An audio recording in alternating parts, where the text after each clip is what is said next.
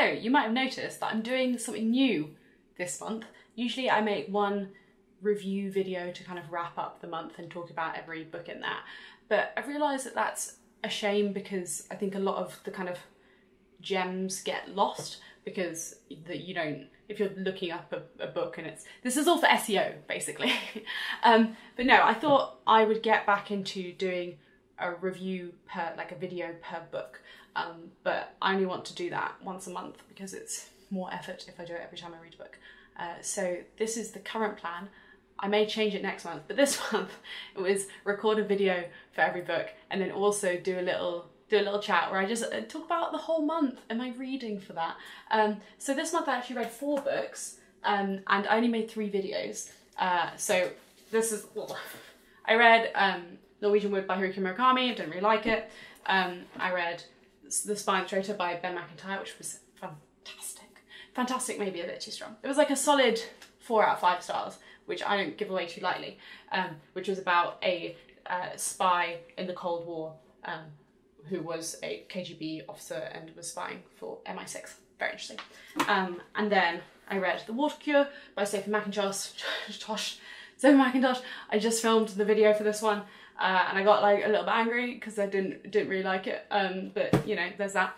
And then the last book I read was The Three Body Problem by Cixin. Don't know about the pronunciation.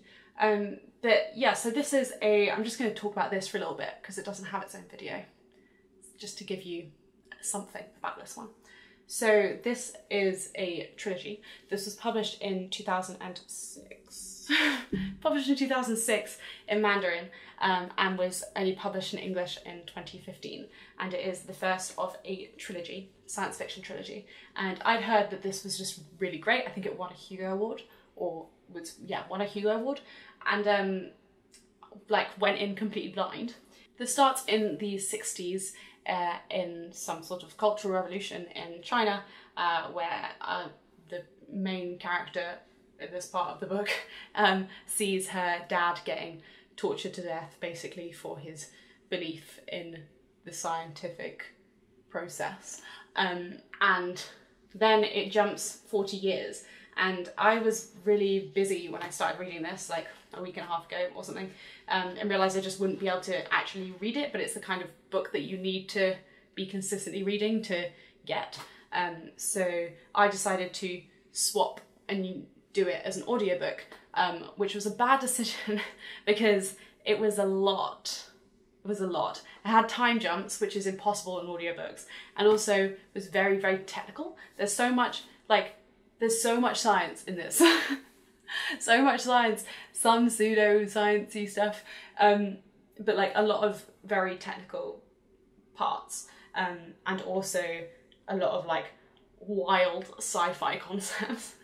This goes in just like so many different directions that you don't expect, and I thought I can't give a good review of this because I barely understand it. I'm not planning on reading the rest of them, even though I think they'd be really good. I think I'd have to read this in the book form to be excited enough to do that. I'm not going to do it now, I've audiobooked it. But if you're into hard sci-fi and like some technologically advanced aliens, you'd love this. It also is really well written, and I could see that. I guess I say that about quite a lot of books, don't I? Who am I to say what's well written and what isn't well written?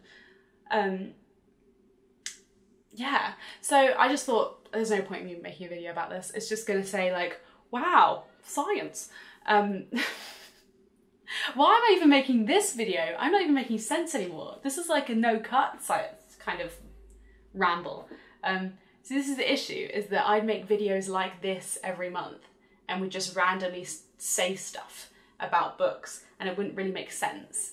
And I thought I would confine that to this video and then try and make sense in the other ones. Let me know what you think about this format. I don't know what I think about it. I just thought I would try it. So yeah, I hope you've had a good month reading. I actually haven't read at all for the past week, which has been really busy. I'm moving studios. So maybe next month I won't have any books to review. I'm hoping I will. Anyway, this has been a ride.